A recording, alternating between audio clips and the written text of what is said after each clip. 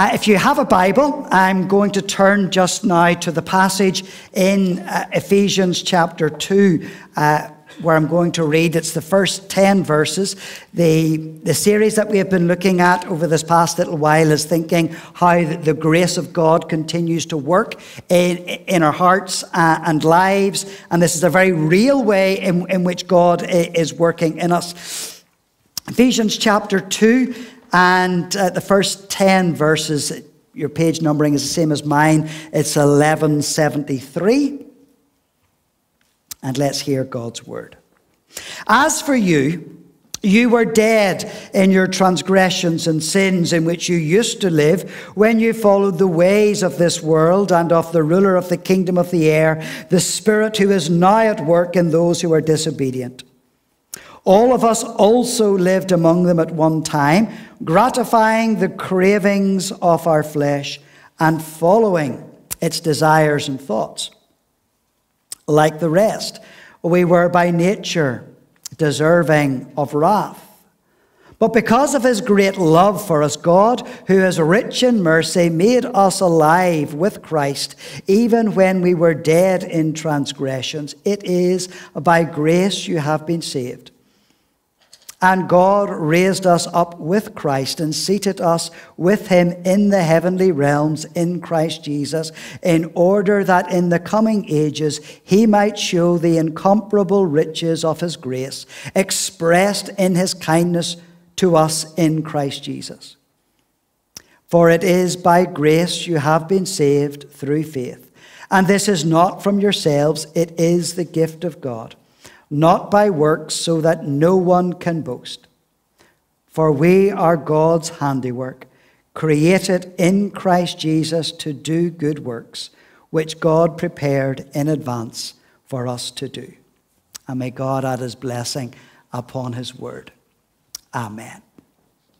As part of my announcements this morning, I've already been confessing some of my sins and mistakes. I'm going to make another confession just at this point. I don't regard this one as a terribly high-level confession, but my confession at this point is that I have not invested sufficient time in the training of our dog. And the consequence of that is that our dog exhibits the characteristics that you might expect of someone who has not invested a lot of time in training. But at the same time, I'm not particularly worried. Even when I'm out and I'm out walking the dog and I come across somebody else who may be in those moments where they do take offense at something that my dog has done at that moment because I've got the perfect answer. It may not be true, but that's not going to stop me. But what I'm going to say to the offended person in that moment is, and I'm going to look at my dog, and I'm going to say, I'm awfully sorry, but she's a wee rescue. And I guarantee that that will completely change the dynamics of anything that's been happening up to that point. Because the immediate reaction when you hear little phrases like that, she's a wee rescue, is complete sympathy. And the person will then immediately go, but she is lovely, isn't she? And feels all that pity and all that. And no matter what the dog has done beforehand, and no matter how embarrassed I might have been in those moments, everything has now changed. And even more than that is that I will have been elevated in that person's understanding because I have now become a rescuer. And it's great to be a rescuer.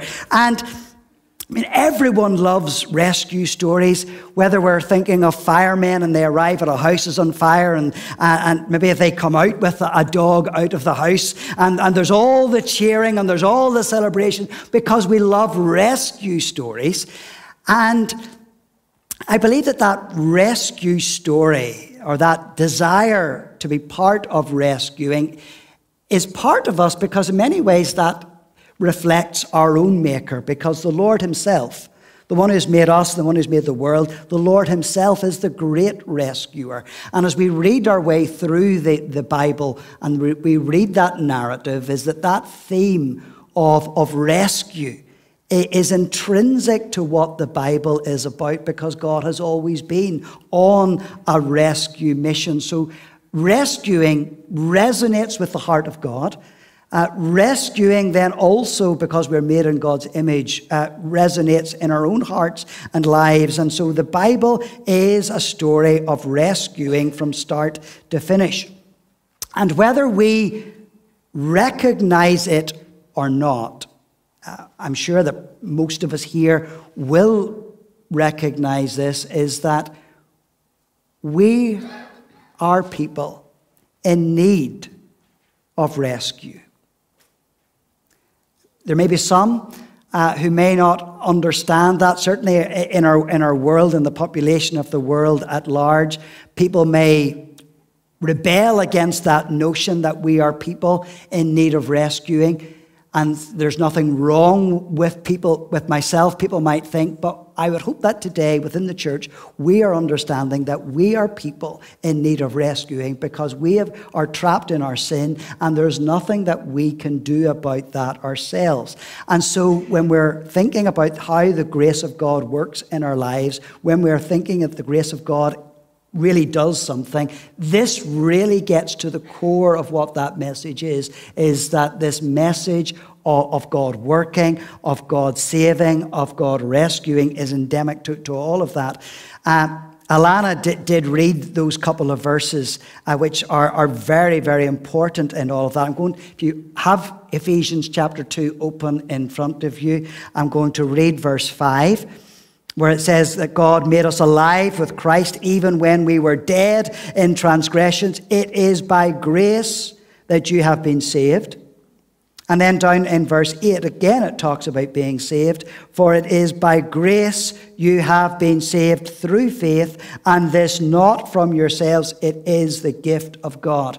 And that aspect of being saved, some people, there's something about that we don't like, that just because there may be some past association that we may have, or past connection, or past experience with an individual. And some people react against this notion of being saved.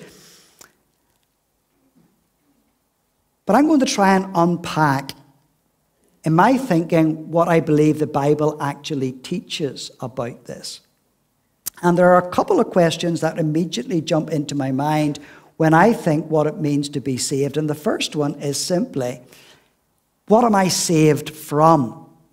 What am I saved from? And the answer to that is very clearly made obvious in the passage that we've read. I'm not going to read the verses, but if you look at verse 1, one of the things that we have been saved from is that we have been saved from death and sin. Verse 2, we have been saved from a selfish lifestyle. And more significantly in verse 3, we have been saved from the wrath of God, because God cannot look on sin, and that God's anger burns against sin. But in Christ, we have been saved from that. So in simple terms, when I'm thinking what is a Christian being saved from, those are the things that a Christian has been saved from.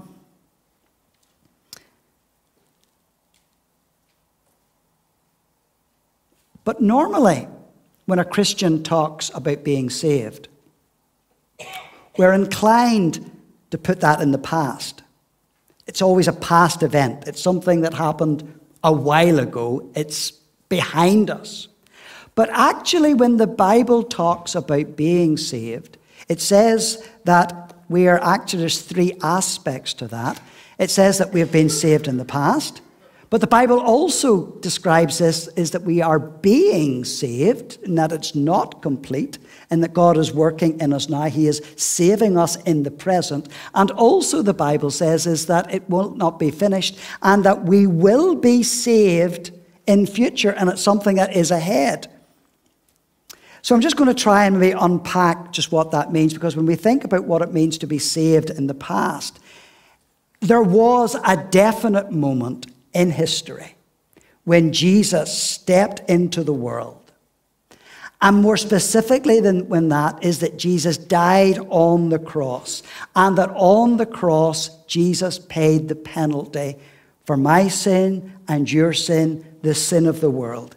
And that Jesus, when he did that for you. And that when the wrath of God was poured out upon Jesus, he paid the price. He took that away, that punishment that should have been yours.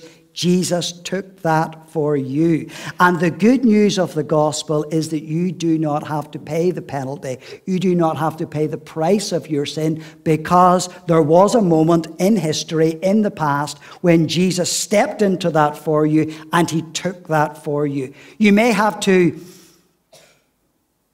in temporal terms, pay for your sin. You know, if you run a red light and a policeman catches you, you will have to pay a penalty. You may have to go to court. You have to pay the temporal consequences, as it were, of your sin. But Jesus does not punish you for that, because in Jesus the punishment has already been meted out to him, and Jesus has done that for you. So Jesus does not punish you. And if you are a Christian today, you will know that because of an event roughly 2,000 years ago, that the grace of God has flooded your soul, because that is something that Jesus has done for you. And more than that, that also means because of something that Jesus did in time for you, that you cannot lose your salvation, because Jesus has paid in time, definite. Jesus paid that for you. So that's what the Bible is talking about when it says you have been saved. But the Bible also talks about being saved in the present, because right now God is working in your life. When anyone becomes a Christian, God gives the Holy Spirit into your life. And it is the job of the Holy Spirit to work in you to make you more like his Son, Jesus. And in the power of the Holy Spirit, he is giving you the power to say no to sin and to say yes to him. And that is what we have experienced if we are standing in Jesus Christ today. That's the reality, and that's what God is doing in our lives. So that for you, even as you look back on your own life, you may be able to think of something that you thought would never change. There was some sin in your life, and you began to wonder, I am never going to be able to break free from this. I'm stuck like a cat that's in that net, and there's nothing that I can do about that. And I just seem to get more caught up, and it gets worse and it gets worse. But actually, fast forward that so many years on, as you look back at your life, you can begin to see what God has been doing and how God has brought change and how God has brought that into your life. So you can see that God is saving you in the present by the work of his Holy Spirit. But then there's also this thought that the Bible says that you will be saved in the future. It's still coming in the future. You remember when God made the world, in those early chapters of Genesis, how it's described is that after God made something, how was it described? God said it was very good. Now, what that means is there's no sickness as originally created. There was nothing wrong. There was no imperfection. It was as God wanted it to be. And that desire to experience life as it was meant to be experienced is a yearning that God has placed within our hearts, is that we yearn. We long to have that experience as life was meant to be, but we know that right now sin taints everything. And that more often than not, instead of saying yes to God, I say yes to sin. But I want something better. I yearn for something better. I yearn for that perfection that God one day will make possible when God finally puts all things right, when there will be no more sickness, there will be no more pain, so that when we're thinking of heaven, there's no need of doctors, there's no need of policemen, there's no need of physios, there's no need of any of these things, because life will be perfect and perfectly enjoyed. So this is what the Bible is talking about when it's talking about you being saved from. Past, present, future. But that does make me ask a question. Because is this something that you know in your own experience? So in other words, have you been saved? This is what the Bible is asking. So as you look me in the eye and I ask that question, is that your experience? Have you been saved by the Spirit of God? Has that encounter with Christ become so real that you know this is you? And I'm not asking whether you're religious. I'm not asking whether you're spiritual or whether you feel you're as good as anybody else. Have you been rescued by Jesus Christ so that you know that God has stepped into your life? And you can say that, yes, I know that this is true of me. So that's what we're saved from. The second question that jumps into my mind is, who does the saving? I'm not even going to answer that this morning, other than saying it's Jesus. And we know it is Jesus and only Jesus. And there is nobody else. And there is nothing else that can do this. It is Jesus. And it's Jesus that we need. But what I'm going to focus on just now is the purpose for which Jesus saves you. I want you to go back to Ephesians chapter 2. And I want you to look at verse 10. Because you can see that God has a purpose for anything that he is doing. It says that we are God's handiwork, created in Christ Jesus to do good works, which God prepared in advance for us to do. The important aspect of seeing God's working in your life is to know that your life has value. And there are things that God wants you to do, and that only you can do. And you don't need to be thinking you're doing something explicitly Christian. It's not necessarily simply something that you need to work full time in Christian ministry, or that you need to give yourself completely 100% to be working in and through the life of the church all the time. But actually, you can be doing, as we might say, normal stuff during the week and giving yourself to God. And you can be doing what God is wanting you to do. So being a teacher, working in an office, working in a shop, whatever it is that you are doing, you can be doing that to the glory of God. And there is no higher calling than actually getting on and doing whatever it is that God has set in front of you to do. But it may be that God will call you in a certain direction. And that God will ask you to do something that he is explicitly asking you to step out in faith and to follow him. And if God is speaking and if God is challenging you in a certain way, is that you need to say, yes, God, I am prepared to do that. I am prepared to go where you're asking me to go and to do what you're asking me to do. And this is how the grace of God works in our lives. And he changes us and he challenges us and he pushes us. I'm going to come towards the conclusion of what I'm saying at this point. And I'm going to say at the outset is that I believe that some people here have yet to discover what it will be that God is really asking of them to be and to do. Maybe because you're younger, or maybe because there are changes that will come into your life. But what I know is this, is that whatever it is where God is directing you and pushing you and encouraging you to go, is that God at the same time will be preparing you for that. And he will be bringing experiences into your life which will make you ready for that point. So whatever change that is coming, you will be ready to do what God is asking you to do. Now, those changes could be expressed in a multitude of ways. It may be that it's a new job. It could be a new home. It could be that you're getting married.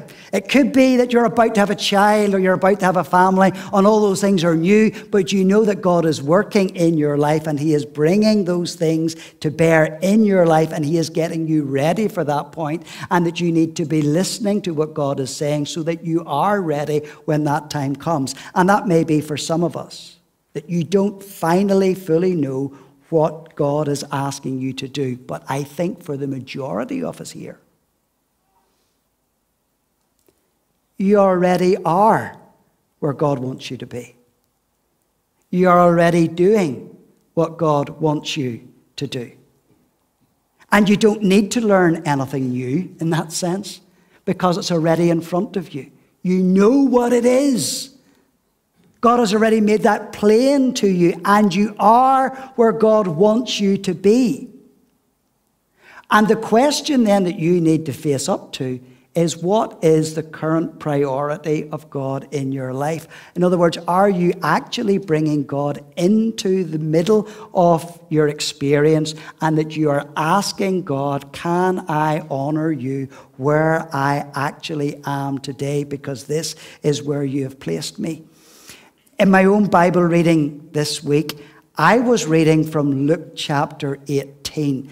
And there's an incident there where Jesus heals a blind man.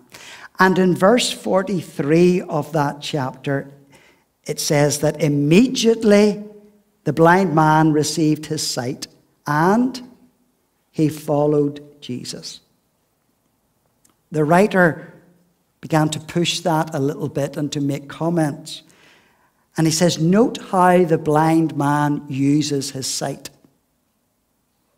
Not to make life easier for himself, but to follow Jesus. And then he began to push that a little bit more and to probe my heart and perhaps even your heart today. What would describe your attitude? Are you glad that God has saved you so that you know that you will get to heaven when you die, or should the Lord come? Or are you glad that the Lord has saved you so that you can serve him and follow him today? As I've been suggesting, I think many of us here don't need to learn anything new. We don't need to go anywhere new. We don't need to have any new experiences, because you are where God wants you to be. You know what God wants you to know. You have what God wants you to have. You just need to get on and honor Jesus where you happen to be. And with my very last little comment, God doesn't need your money. But actually, you may know of somebody else who could need encouraged in that way.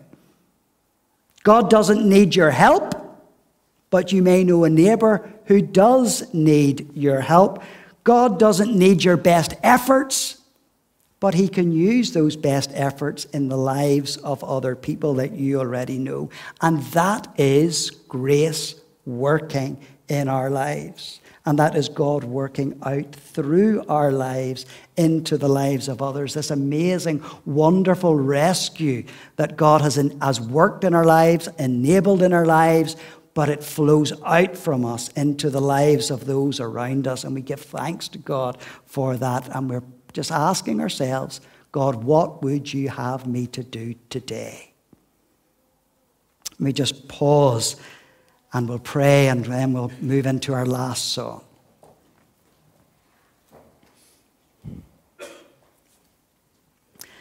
Lord, help us to take time to consider how we might honor you. Lord, we thank you for that full and free and wonderful salvation in Jesus. You have washed us clean. We are forgiven. We are accepted. But Lord, you're also working in us. And so, Lord, we would leave our lives before you. And we confess when we have not honored you fully.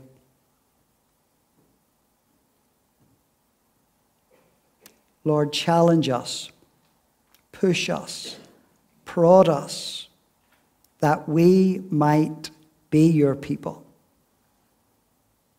that we might serve the living God today. And Lord, we are thankful that you have rescued us in Jesus. And Lord, if there are some, even in our building today, or listening online, who have not reached that point in their own experience, that, Lord, you would so work in their hearts that they will not be able to forget and to put to one side this thought of what you have done in their lives, and that they will need to take Jesus as their Savior and their rescuer today. Lord, become so real and so large in our thinking and in our minds that we will know Jesus. In whose name we pray. Amen.